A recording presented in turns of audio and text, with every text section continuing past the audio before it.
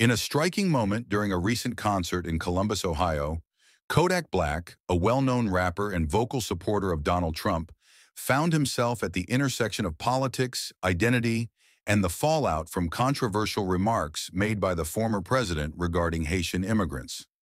As the lights dimmed and the crowd roared, Kodak played a clip of Trump's incendiary statements, which have since ignited outrage and discussion across social media and news platforms. In the clip, Trump voiced his anger about what he described as an invasion of communities by 21 million immigrants, including those from Haiti and Venezuela.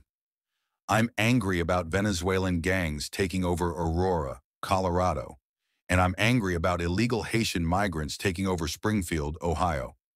You see that mess, don't you?" he said, painting a picture of fear and hostility toward immigrant populations. After playing the clip, Kodak Black turned to the audience, visibly charged. "That shit crazy. That shit true?" he asked, attempting to gauge the crowd's reaction. Before they could respond, he boldly declared his allegiance to the controversial politician. "Man, I ain't gonna lie, homie. I'm a motherfucking Trump supporter." This statement was met with a wave of boos from the audience, illustrating the divisive nature of Trump's rhetoric and its impact on communities, including those with immigrant roots. Kodak, who identifies as Haitian, addressed the complexity of his position. "I'm Haitian. How y'all feel about this election shit? I feel like we fucked anyway. I ain't with that Kamala Harris shit either. What the fuck going on in America?" His comments reflected a broader disillusionment with the current political landscape, where many feel disenfranchised regardless of party affiliation.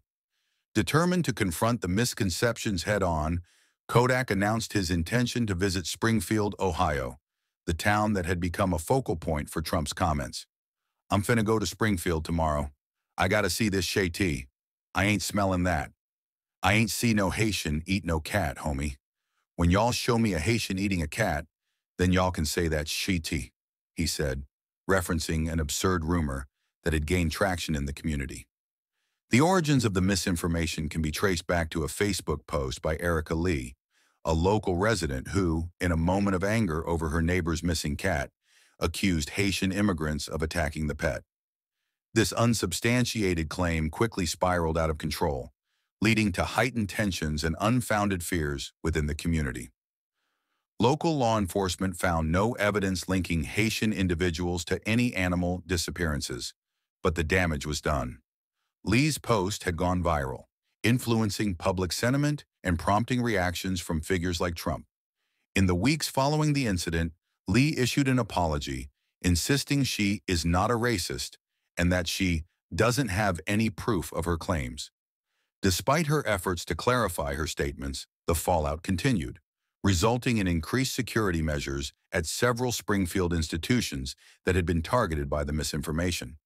As the narrative moved from Springfield to Washington, D.C., Trump referenced the baseless claims during a debate with Vice President Kamala Harris, further fanning the flames of division. The connection between Lee's inflammatory post and Trump's rhetoric underscored the dangerous power of misinformation, illustrating how quickly a community can be affected by unfounded fears and racial stereotypes. Kodak Black's remarks during his concert highlighted not only his complex relationship with Trump, but also the broader issues facing marginalized communities in America. As he navigated the backlash from his audience, he simultaneously shed light on the ongoing struggle for understanding and acceptance within a politically charged environment. The incident serves as a reminder of the deep-seated divisions within American society, where identity, politics, and misinformation collide, leading to real-world consequences. As Kodak Black prepares to visit Springfield, one can only hope for a conversation that fosters understanding, dispels myths, and ultimately bridges the gaps that continue to divide communities. The aftermath of this saga will undoubtedly ripple through social media, community discussions, and political discourse for some time to come, raising questions about accountability, representation, and the power of words in shaping perceptions and realities.